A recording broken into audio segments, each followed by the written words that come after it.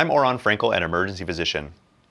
The subcostal or subxiphoid view can provide sometimes critical information on cardiac activity and can sometimes be the only view you can obtain in patients given certain clinical circumstances.